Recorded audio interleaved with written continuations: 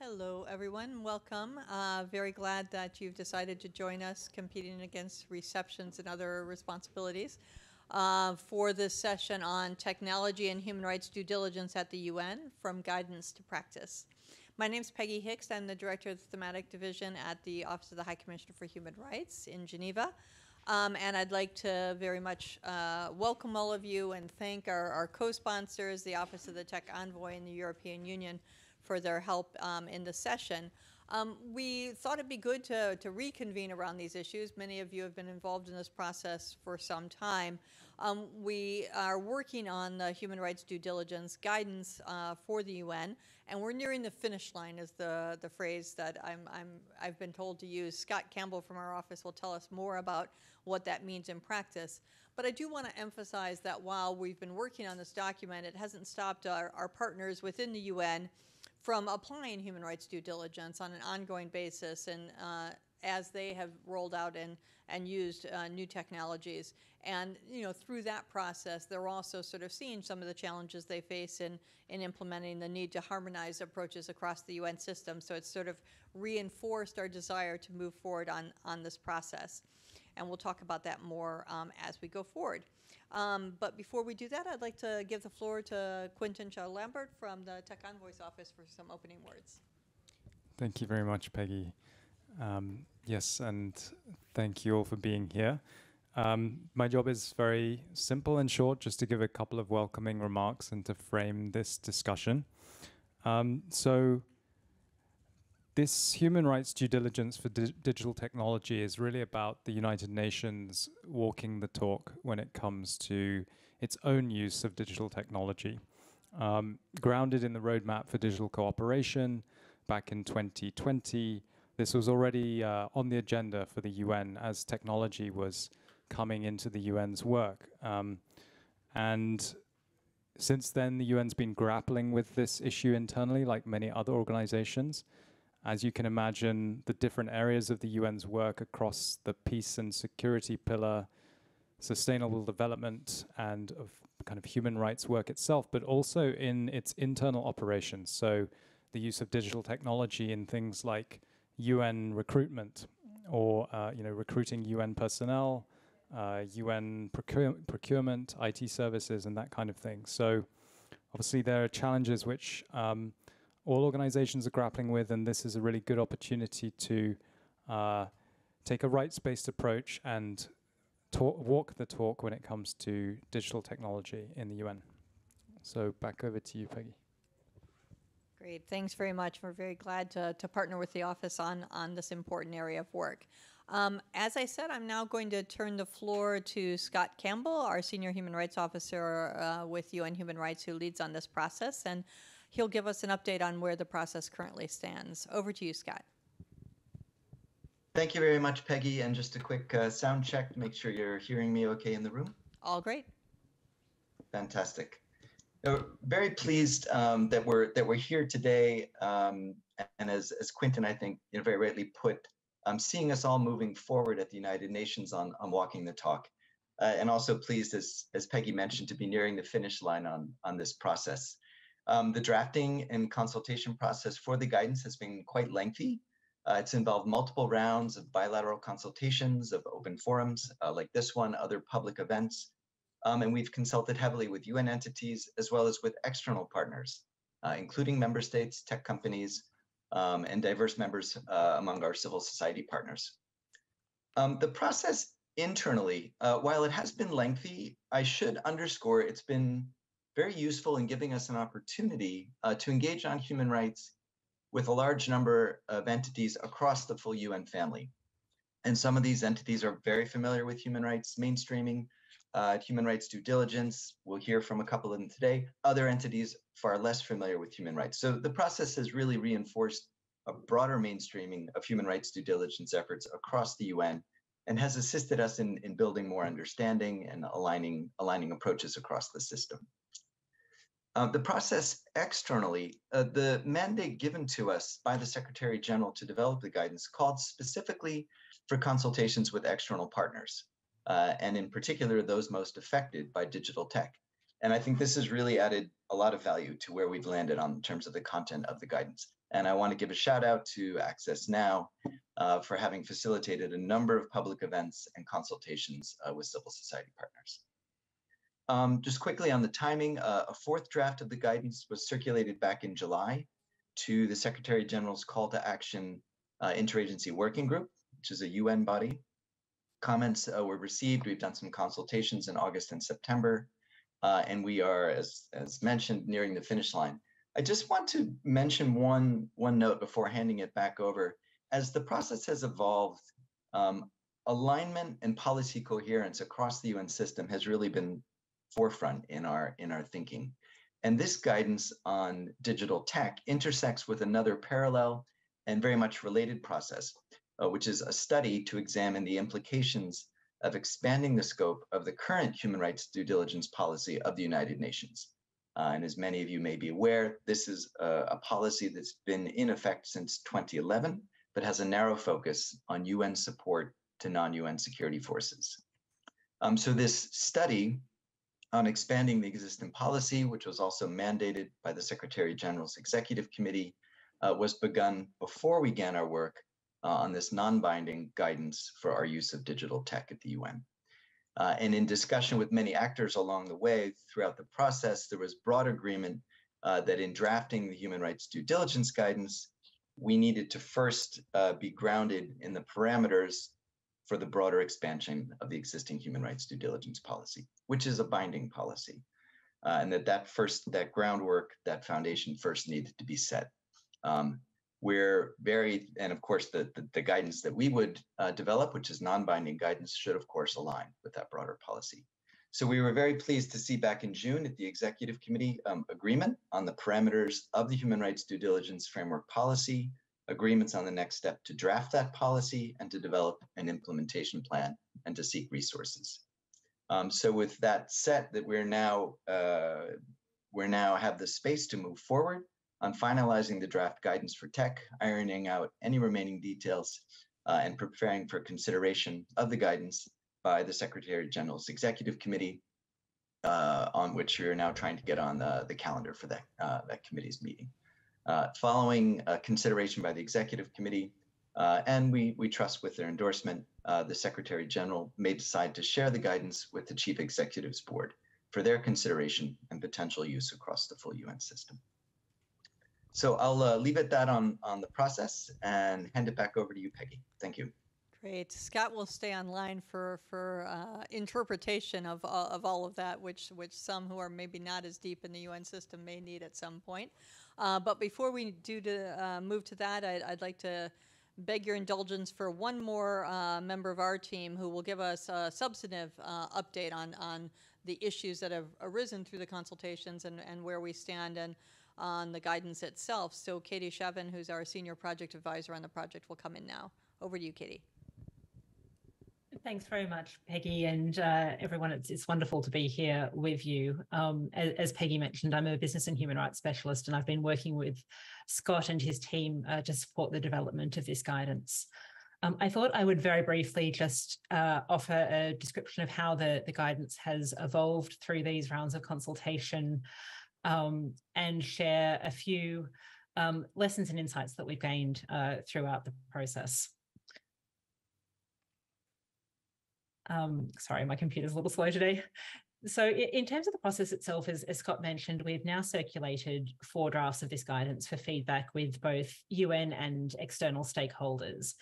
And we've been very grateful for the time reviewers have given to this process. We've received an enormous amount of very constructive, thoughtful and helpful input, which has really supported us to strengthen the guidance, but also to ensure that it responds to the needs in the different contexts of UN entities.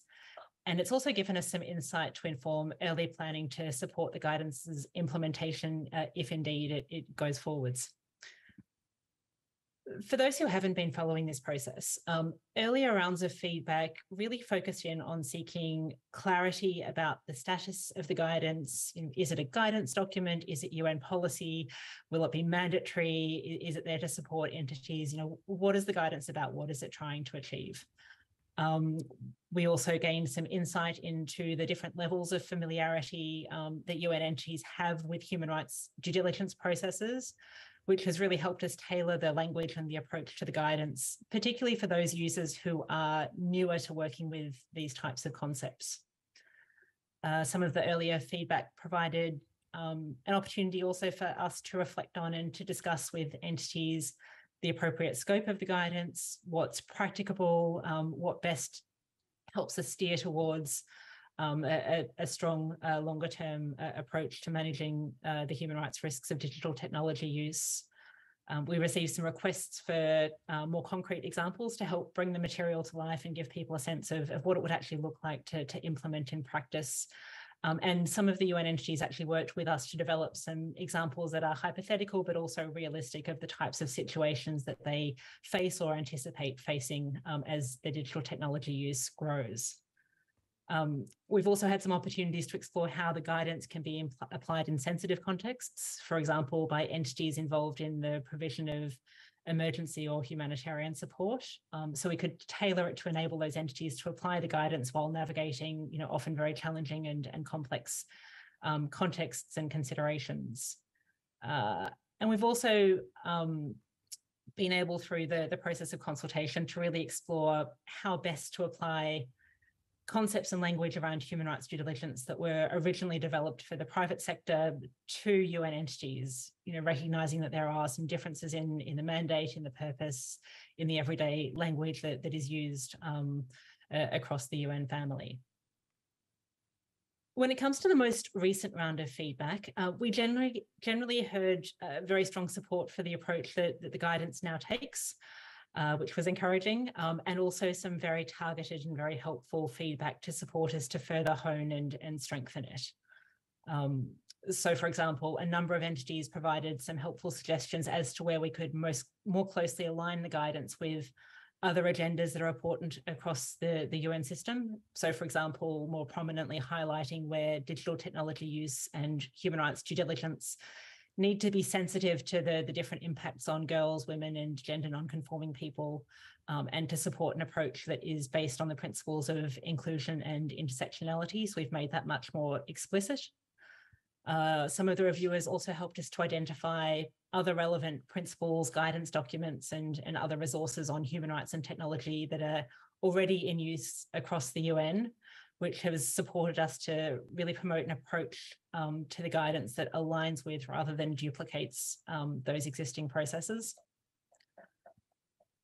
The most recent round of review also offered us a chance to test some of the hypothetical examples that were now included in the guidance with other stakeholders. And we received some input on how we could further refine those to reflect issues that arise across different entities, not just the entities that helped us develop these examples, and to ensure that the language that we're using resonates with users across different parts of the UN family.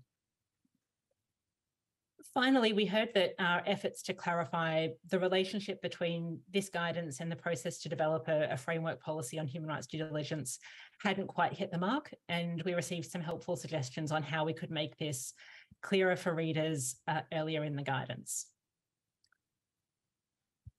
As Scott mentioned, we're currently working on the 5th and hopefully final or near final draft, and I think it's likely to look very similar to the 4th draft for those of you who have seen that. As I mentioned, the most recent round of feedback has really yielded input that's helped us strengthen the guidance by tweaking the language in subtle but I think important ways, and to include more explicit connections to existing processes and resources. So they're not major changes. Stepping back to reflect on the process as a whole, it's generated some interesting learnings that are supporting us to start to think through how best we might support UN entities to implement the guidance when finalised. The consultation processes, it's not just helped us to hone the guidance, it's provided us with some time and opportunities to learn more about where different entities are at when it comes to human rights due diligence, meaning that we've got a better sense of what might be needed to support capacity building in a more targeted and hopefully helpful way going forwards. We've learned a lot about what language resonates with colleagues across the UN. We've also been able to identify entities across the UN that already have significant experience working, working with human rights due diligence and have practical approaches and insights that they could potentially share with others to support that capacity building process. Our engagement across the UN's also generated a lot of food for thought on what risk management for the UN looks like in a world where a proactive approach to human rights is increasingly expected. Perhaps especially as we enter into an era in which increasing use of digital technology paves the way for a new world of human rights risks, as well as potential human rights benefits. We're very mindful that expectations, not just of business, but also of other organizations, including UN entities, when it comes to managing human rights risks and issues are becoming stronger and are also becoming increasingly connected to discussions about how to address environmental issues, including the climate and biodiversity crises. Related to that, the process overall has provided a great opportunity to reflect ourselves, and with both UN and external stakeholders who've been involved in the various rounds of consultation, on the similarities and differences between UN entities and business enterprises when it comes to implementing human rights due diligence for digital technology use. We went into this process, I think it's fair to say, with a general sense that it made sense to leverage and build on standards such as the UN Guiding Principles for Business and Human Rights, which were developed for business. And we've been able to start the work of initiating conversation with those involved in the consultations on the nuances of adapting that approach. I might leave my comments there, though like Scott, I will stay on the line in case there are any questions later.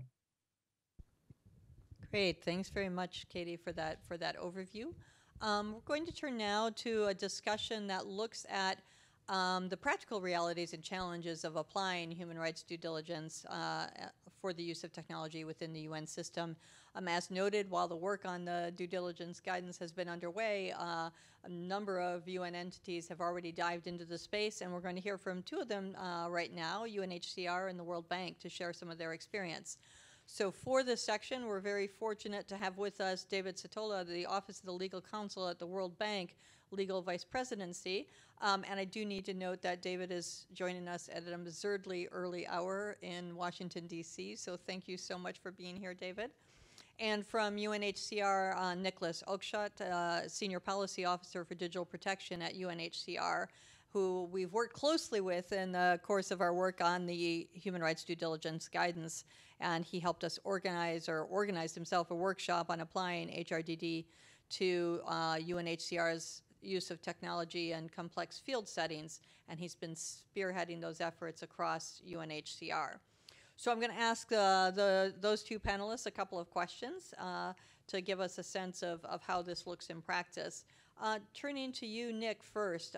Since UNHCR has been a real leader in applying human rights due diligence and its use of digital technology, we've really appreciated your collaboration. Could you please give us a sense of how you're applying human rights due diligence, particularly in complex settings like those that UNHCR engaged in, including the systems and mechanisms that are in place and how they're being strengthened? Thanks. Thanks, Peggy. I mean, as you'd expect, UNHCR has a wide range of policies and guidance that can help to manage risks in its use of digital technology. They range from privacy and data protection through to procurement, partnership, due diligence, and beyond.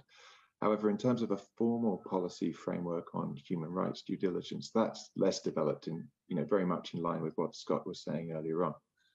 But in our digital transformation strategy, which runs from 2022 to 2026, we've set the goal that UNHCR's own use of digital tech will align with international human rights and ethical standards, and in line with what was said earlier on about walking the talk, that these standards will also be promoted with states and the private sector with a focus on high-risk technologies, uses, and contexts.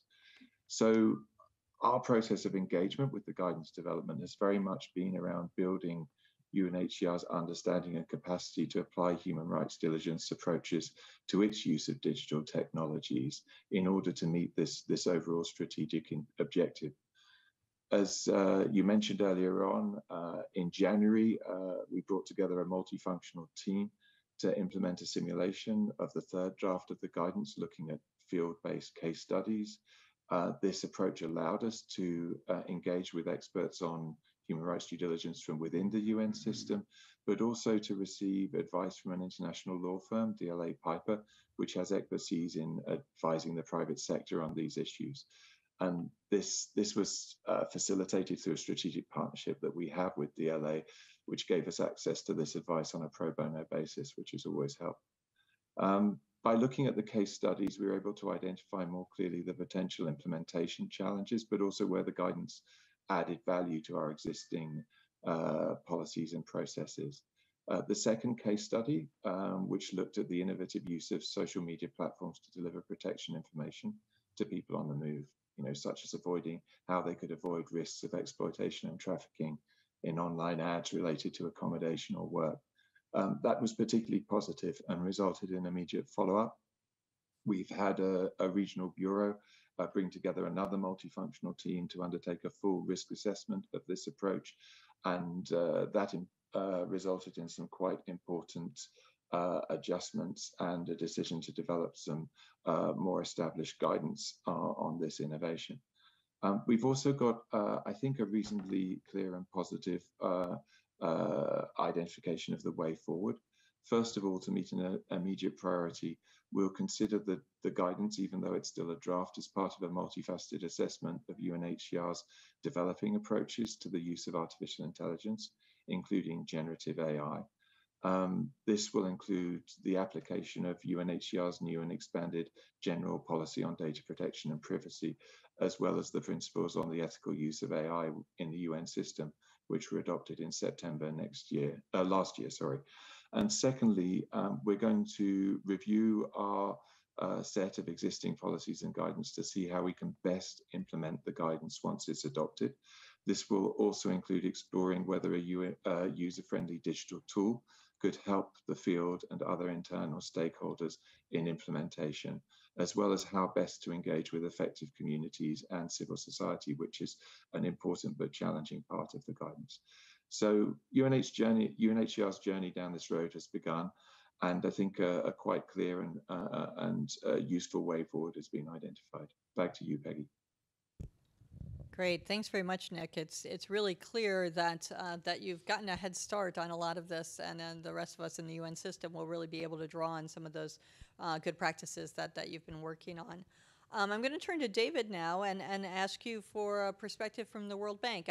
In my experience, it's not always that easy to talk about human rights in a World Bank setting. So I'm a bit curious to hear how it's been for those of you within the bank that are working in the area of human rights due diligence. And maybe if you could say a bit about whether you faced any pushback and how you've addressed it. Sure. Good morning and good afternoon. Just a quick sound check. Can you hear me okay in the room? It's great, David. Thank you. Thank you. Great. Well, thank you all for inviting me here. Despite the early hour, I'm delighted to be here virtually with you and for including me in the panel. I'm sorry not to be in Kyoto in person. Before I get on to some of the specific challenges, I do want to take just a minute and applaud the effort that you all are doing in trying to synthesize these disparate evolving threads. I mean, I think in the past few years, all of us have taken on to different approaches to human rights and technology, whether it be in cybersecurity and more recently with artificial intelligence. I think the synthetic approach that you all are doing here to have a broad approach to human rights due diligence is really to be applauded. I also think that, and Katie and others and Scott have mentioned this before, but there are some elements of the process that you're going through that I think are extremely important and that will resonate with those who have history with the Internet Governance Forum. One is the consultation process that you've undertaken. A multi-stakeholder consultation process will only reinforce the strength of this guidance. I can't underscore enough the issues of capacity building that are mentioned in the document itself. That's extremely important for us as we are providing financing in these areas for different digital development activities. I'm also struck with by the sort of principles-based approach. And I think this is a reflection of one of the main challenges, and it's not just for us, but it's for all institutions who are working in trying to involve human rights due diligence is that it's difficult to have a one-size-fits-all approach. But if you do it on the principles basis, then that I think is reflected in the document, I think that then that can be achieved. I'd like to echo what Nick said as well, that in the past few years, our organization, like UNHCR and others, has attacked different things in different ways, from procurement to human resources to other things, and now this is an opportunity for us to kind of again bring those threads together. So the first challenge I think is that, and this is I think exactly what you're trying to do in this document, is to recognize that there are standards out there, that they are evolving in different ways, but this is I think a first attempt to try and synthesize that. So that in itself is a big challenge. The biggest challenge for the World Bank in this area is that the way that we do business, the way that our operations are conducted is I think fundamentally different than most other UN organizations. So, and I don't mean to speak for UNHCR or any of the others, but correct me if I'm mischaracterizing how you do business. When UNHCR does an operational activity, UNHCR is in the field, its staff are doing the work, whereas in the World Bank context, when we do operational work in the field, we are generally providing financing to our member states to undertake a project. That's called a recipient executed, what we refer to as a recipient executed activity. So we're one step removed from the kind of direct interaction that most of our other UN family organizations are doing, and that is a principal difference. So one of the challenges that we are facing is that our member states are confronted with the kind of lack of clarity or lack of synthesis in a set of rules to apply. So even if we have a guidance for the UN family, it's not necessarily going to translate directly to how our member states might undertake their own due diligence. And with our renewed emphasis on digital as a principal way of doing business and development, I think this will be increasingly a challenge for us. I think I'll leave it at that for now, but appreciate the opportunity and looking forward to the discussion today. Thank you.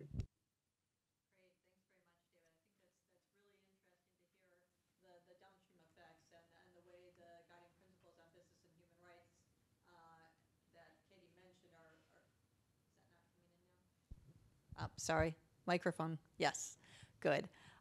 Sorry about that. I was just saying that David's comments about the downstream effects and the engagement, the indirect way that some of the guidance would need to apply, given the nature of the way the World Bank works in different settings, is really interesting when you look at how it fits with the UN guiding principles on business and human rights framework. So we'll probably come back to that.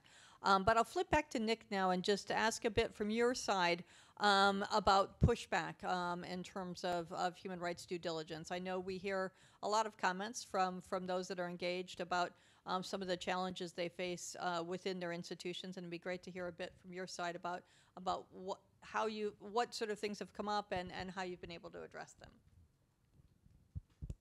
Thanks, Peggy. I think that part of the process of engaging closely with the team at UN Human Rights has been really helpful in helping us to address and think through what the potential pushbacks.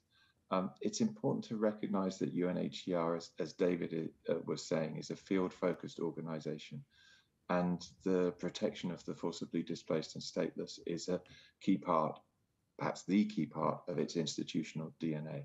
It's integral both to the agency's mandate, but also to its identity.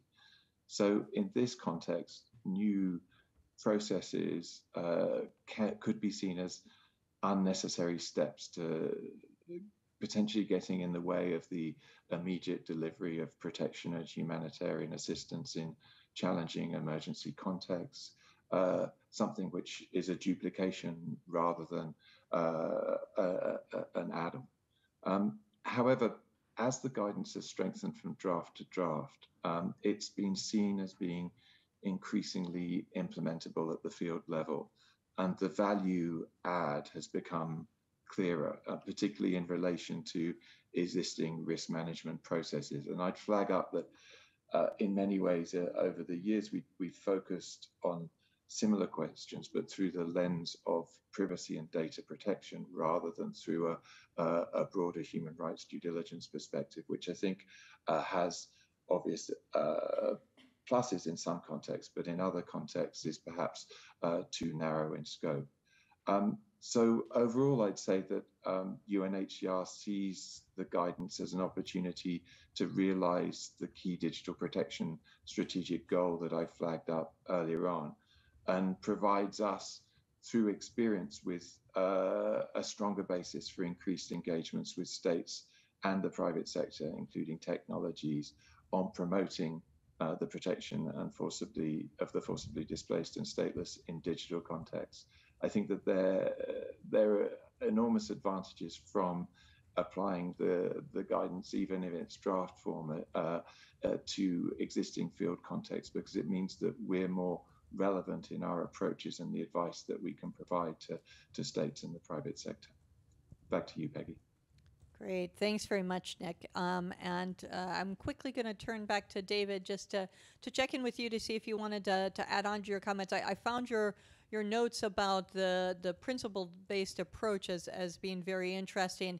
And in particular, I know that, especially given the amount of time that we've spent on this human rights due diligence guidance, one of our hopes is that it will be a document that does have application beyond the UN system as well. And obviously, when you're looking at recipient countries and how they engage, perhaps that's one of the ways in which we could see that happen. But I'd love to get your thoughts on that point, David. Yeah, thanks, Peggy. And I just following up on that very point, and I think that the principles-based approach will enable this. I think one does need to recognize that our members and our member states are the same as your member states.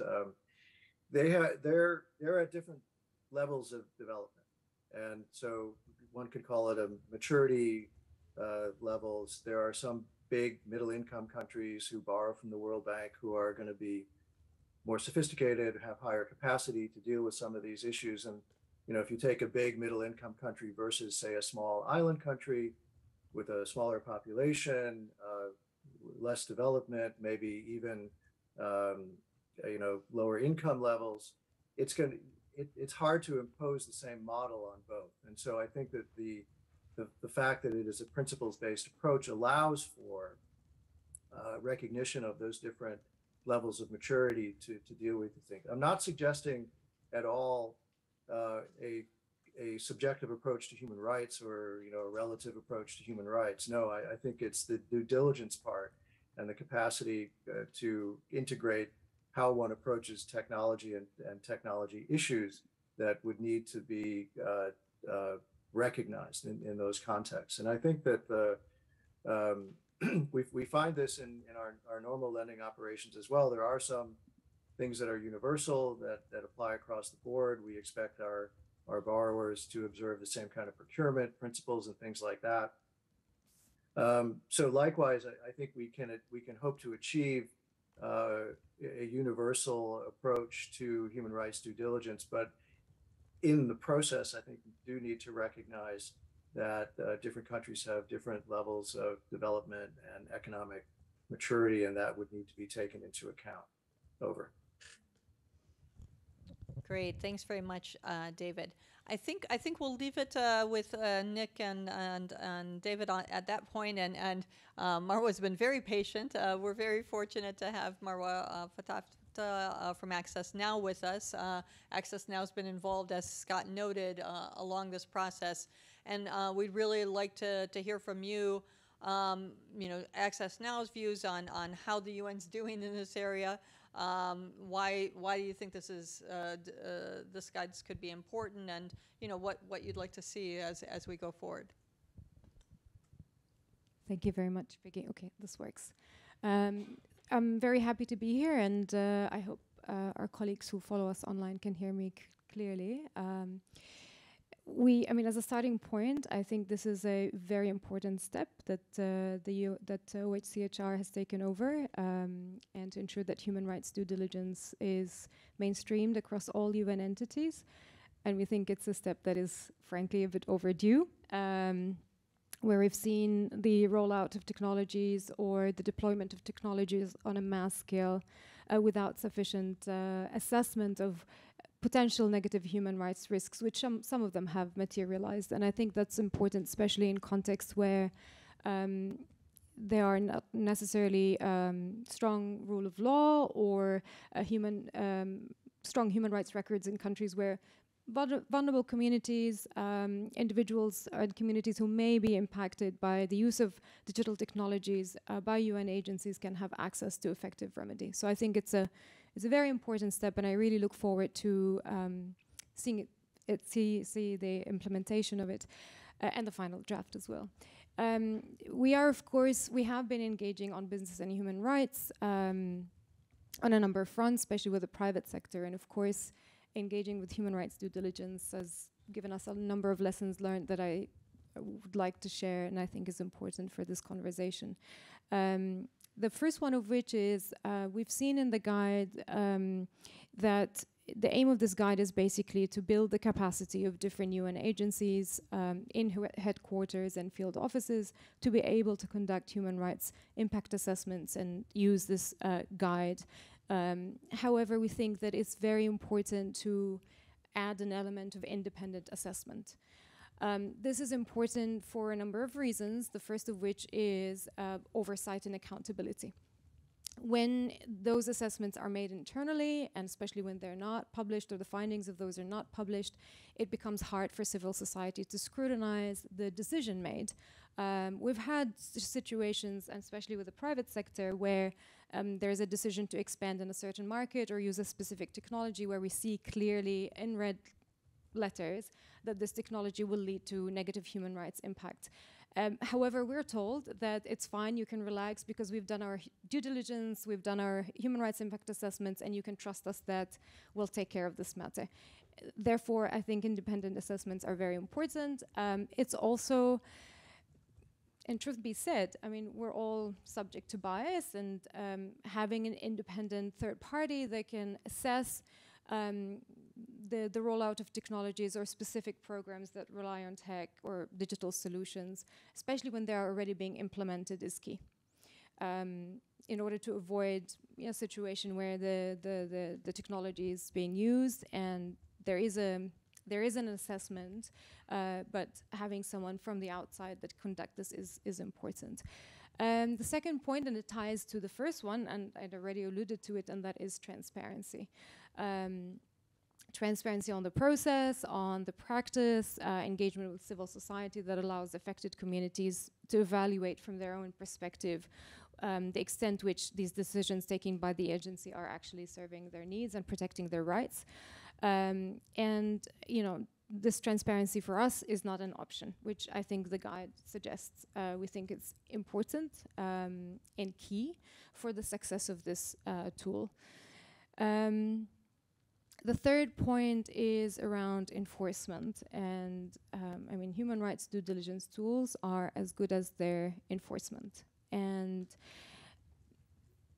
again, from experience engaging with the private sector and also with some UN agencies, including UNHCR, we have seen that those tools, whereas they are explicitly written or sometimes mandated by internal policy handbooks or internal policies, they're not necessarily implemented, and that's it's especially so in challenging situations, such as in humanitarian contexts, where UN agencies have to rush to get refugees registered or to get people across the border, and we are at the end of the day operating in an ecosystem where private companies are also aggressively selling solutions to solve very complex problems. And here we see that again in such situations, the technology is used or rolled out, and the assessments are either not made or made later. And when they are made later or not made at all, we have a situation where these technologies are implemented on a mass scale. So we have a kind of a de facto situation, such as the biometric registration of refugees conducted by the UN Refugee Agency. When you have millions of people already registered with their biometric information, which is extremely sensitive personal data, being used and processed, it of course exposes individuals and vulnerable communities to a number of risks, but it becomes hard to challenge these systems when it's already been out. And then the question for us as civil society is, how can we work with UN agencies to mitigate these risks when, you know, the more data you collect, the harder it becomes to protect them. So that's just one example for when there is no human rights due diligence done, what's the you know, the long-term cost of that. And one point also to raise here, and I think David mentioned it, and that is sometimes also we've seen that when, you know, headquarters are very diligent about enforcing and implementing and doing human rights impact assessments, data protection impact assessments, when it trickles down to the field level, where field office operates, sometimes those rules are not necessarily followed. It could be because of lack of capacity or lack of resources or the sector in which they're operating or the context in which they're operating. But here it's key also to ensure that those tools are being implemented at the lowest level where there is direct interaction with affected communities. And so that's one point to highlight on the enforcement bit. And then last key point to raise here is around public-private partnership. I think that's very important to help strengthen the human rights due diligence guide. When private companies are being procured, we don't see any information from a number of UN agencies about why they have selected specific countries. There were also examples where companies are, you know, with shady human rights records have been partnering with UN agencies, like Palantir is one classical example that comes to mind.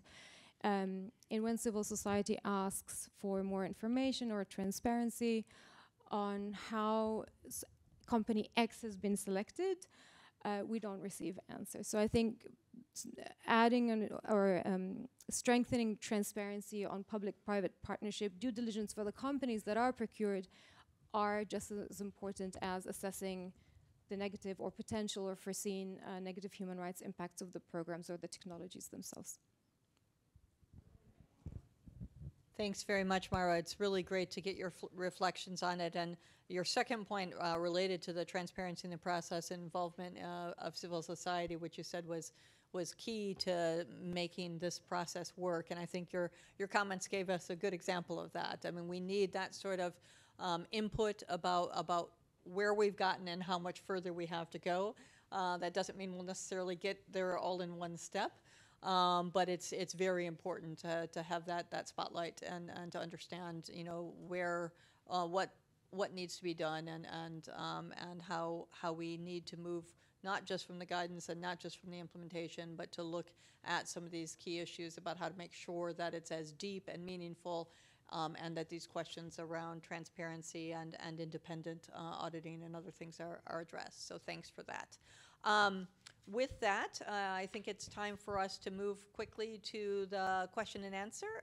As I said, we're very grateful to those of you that have joined us for this session.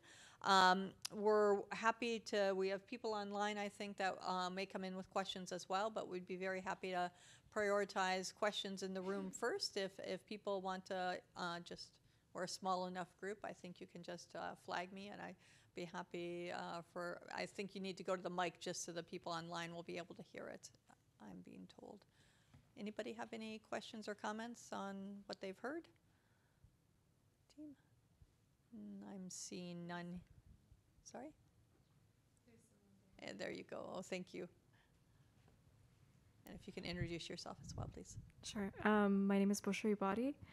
My question is around like these guidelines that are being created. I'm wondering how much of a space there is to actually talk about what's influencing, again, the decision-making process around procuring certain technologies within the UN system. And thinking about, like, I mean, there's funding that goes into the system from certain actors that like have their priorities and agendas that are clearly set out, but that's not necessarily something that could be made transparent, I think, within the parameters of how the UN system currently functions. But for like an internal mechanism within the UN system, there's also a lack of clarity within it. So like, is there anything that's being developed maybe to make that more transparent internally, even if it's not something that can be publicly shared? Because I think that's an important part of understanding the decision-making process of why certain technologies are being pushed and like the underlying narrative around those technologies, because there's like the understanding that maybe they'll improve efficiency, for example, with UNHCR's use of biometric technology. There was a lot that was discussed about it decreasing fraud instances, but those were seen to be so negligible that it didn't merit the risks that those populations were being exposed to as a result of the use of those technologies. So I'm wondering if there's any mechanism that's being considered there as well. And sorry. Great, thanks. No, it's a good follow-up question to the comments that Marwa made as well. I'll just see if there are any others that wanted to come in with questions, and then we can go back to the panel and others for response on that point. Anybody else want to come in? Do we have any questions online, Eugen, that we should bring in? Oh, sorry, please. Hello, I'm Ana Cristina Ruelas from UNESCO, and I have a question about the independence of assessments. How to identify who is going to do the independent assessment when you have like different bodies? Like, what is your experience of who will be the independent body that will perform assessments when it comes to UN agencies, which have many member states with different views? Should the member state decide different names to perform the assessment? Should civil society decide? Which civil society should decide? What would be your recommendation on that? Because it's very like that will be like a how to develop that independency. Please. We'll take this one last question, then I'll go back to the panel with all three. Hi, my name's Oliver. I can't name my organization because of security risks. My question is, because UNESCO just stood up, would the human rights due diligence that you're developing, would it apply to the UNESCO guidelines that are currently also in development? Because a lot of civil society have been asking why the UNESCO guidelines have no due diligence process. Thanks. Cool. So we have 3 questions on the table. I think, Nick, if you're there, maybe it makes sense to go to you first, as UNHCR has been coming to the conversation at several occasions. But I think, you know, to potentially broaden it out and just have a sense from you about, you know, how you're dealing with some of the challenges that have been raised around public-private partnerships and transparency around them, and the, you know, the different factors that are in play when UNHCR is looking at some of these issues, including the use of independent assessments and other things. Thank you. Peggy, I think that, you know, it's a good question, the question about the purposes for which certain technologies are chosen. And I think one good reference point that civil society and other stakeholders now have is UNHCR's digital transformation strategy, which I'm just going to drop a link into the chat so that you can see there what our objectives are on digital.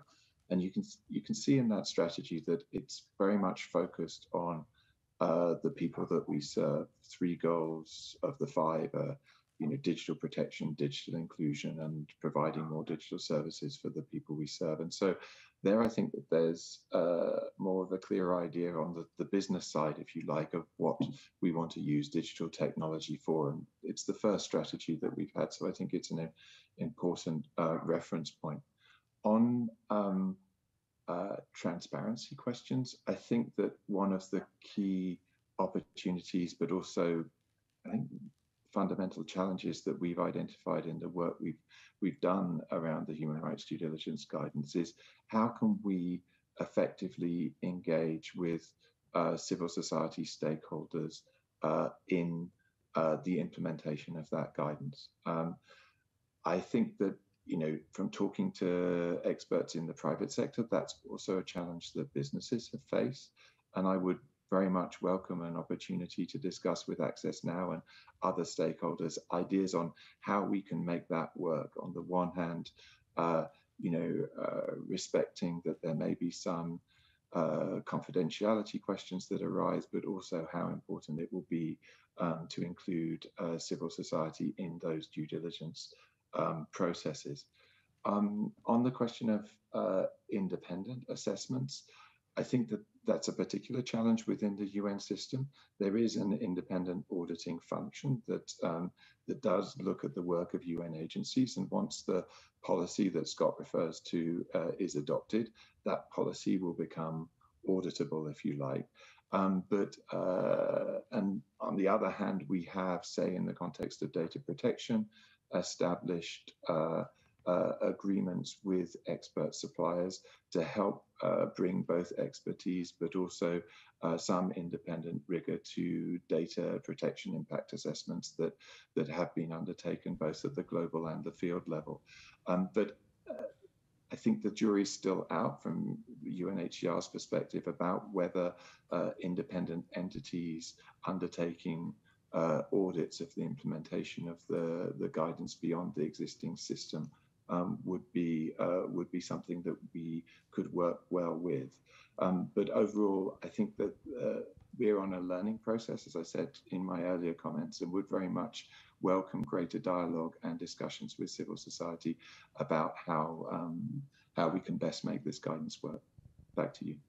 Great, thanks very much, Nick. And I'll turn to David to see if you have any comments on that, and then to the panelists here. Yeah, sure. Thank you. And just wanted to follow up very quickly on Marwa's comment and the ensuing discussion on enforcement and related issues. I agree. I think that lends itself towards accountability, which is definitely required. And that while we don't have anything specific on human rights at the moment, we do have a variety of other tools that are available both to our borrowers and to civil society and the beneficiaries of our work. And some of those are the following. One of them is we have a grievance redress mechanism in our projects. And so every project will have this, so that if there is a negative impact on someone, an individual, for example, they can then appeal to the World Bank to seek redress for whatever harm they've encountered. We also have, in terms of and I think this might address in part the PPP question or working with the private sector, a lot of the financing that we provide to governments goes to vendors or consultants or contractors. So, if it's a roads project, we're not going to build the road. The government's not going to build the road. They're going to hire someone to build the road.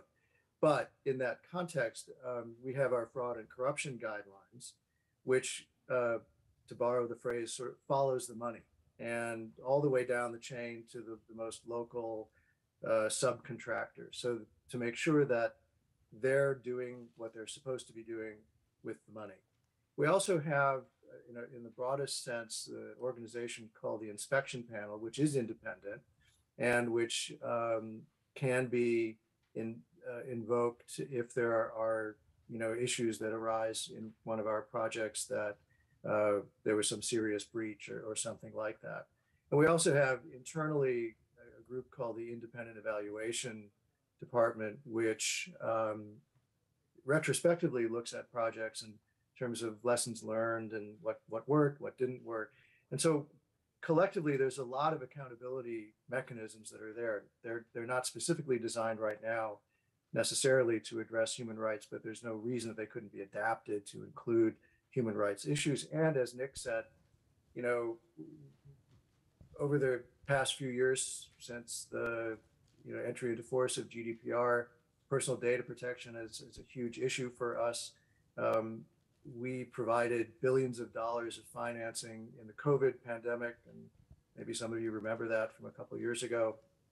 But the amount of personal data that was being collected by our recipients at that time, we realized was going to be huge.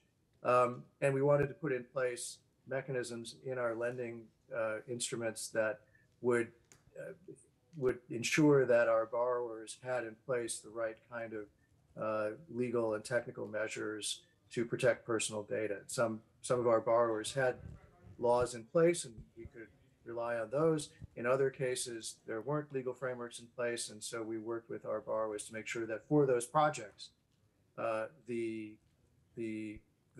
projects themselves had a framework in place. Now, let me just digress for a moment there. Our members are sovereigns. The World Bank is a sovereign. When we have a lending instrument, when we do a financing agreement, a sovereign to sovereign agreement is a treaty. It's a very powerful instrument.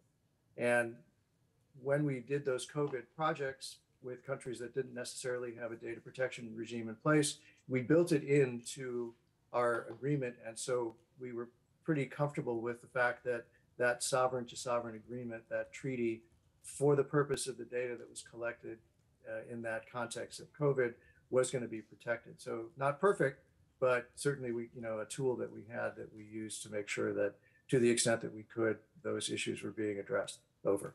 Great. Thank you very much, David. It's great to get that insight. We only have a couple minutes left. We're starting to hear noises outside of our room here in Kyoto. Marwa, I'll turn to you quickly. I don't want to hold people. Quickly, I couldn't agree more with the first comment, and that's an issue we also face. Often technologies are deployed or used without evidence. And I think evidence-based solutions are very important in a context where, again, private companies are happy to sell you, and I use this term, snake oil, or solutions that could have serious ramifications or negative impact on human rights.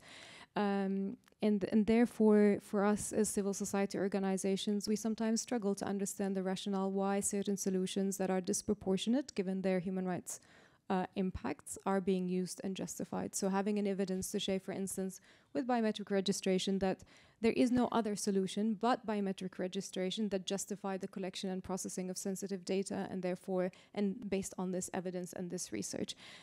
Research, of course, is resource intensive, time intensive, and I understand again that in challenging contexts that's hard to achieve all the time, but nevertheless it is important to scrutinize the narratives behind certain technologies such as AI.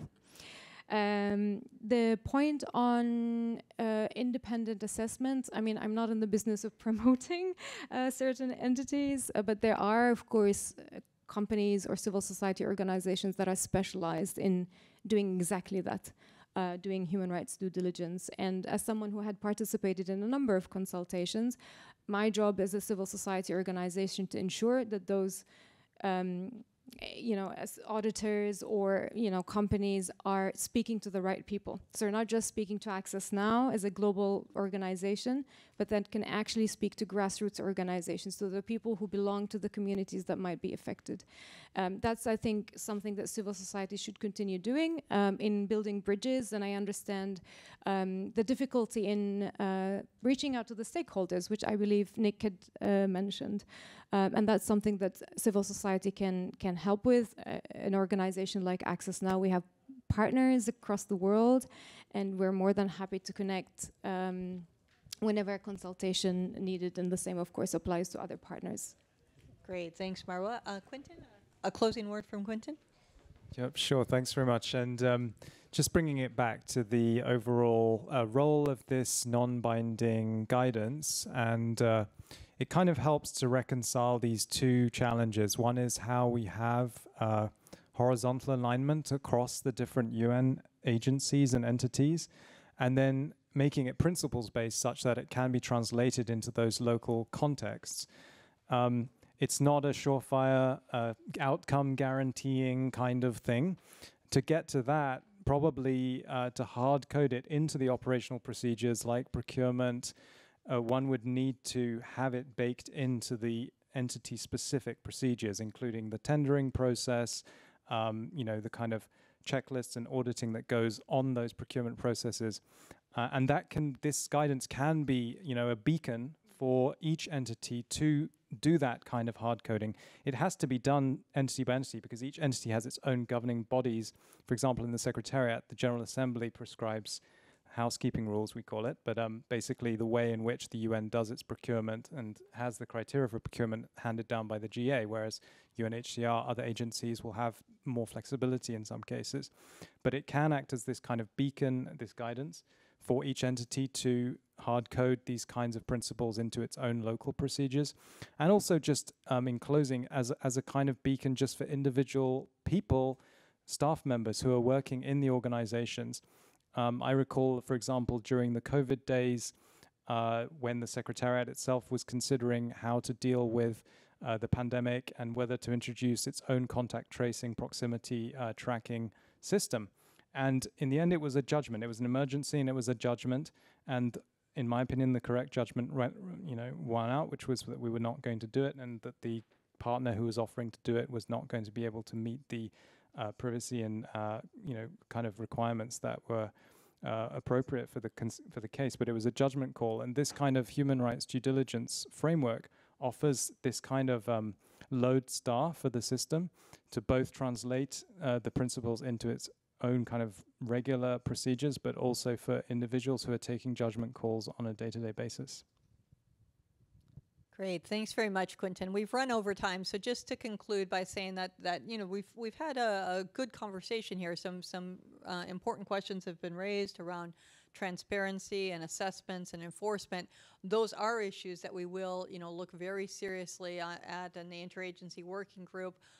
We'll take them on board as we're looking to implement and move forward in this process. And I think it's coming at it from a previously civil society perspective. I have to say, I think, from my interaction with the UN agencies involved, there's a real commitment to trying to move this forward in a positive way.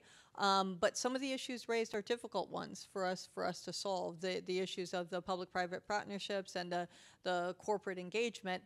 I'm in charge of digital transformation from a champion standpoint at my organization, and one of the things in reaching out to other UN agencies to have a sense of how they've been able to do what they wanted to do within digital transformation is, the real recognition that the funding is not there for it to happen, except in the context of some of these important partnerships. And we're grateful for that because the UN has to be an entity that functions with all of the tools necessary to protect human rights in my regard, to protect refugees in UNHCR's regard. So these are challenging things for us to implement, but we really appreciate the input and commit to continuing the conversation as we go forward. Thank you all for staying so late and missing the reception outdoors. I hope you'll get a chance to enjoy the evening here in Kyoto, and thanks again for all your time. And thanks to our panelists for all their efforts.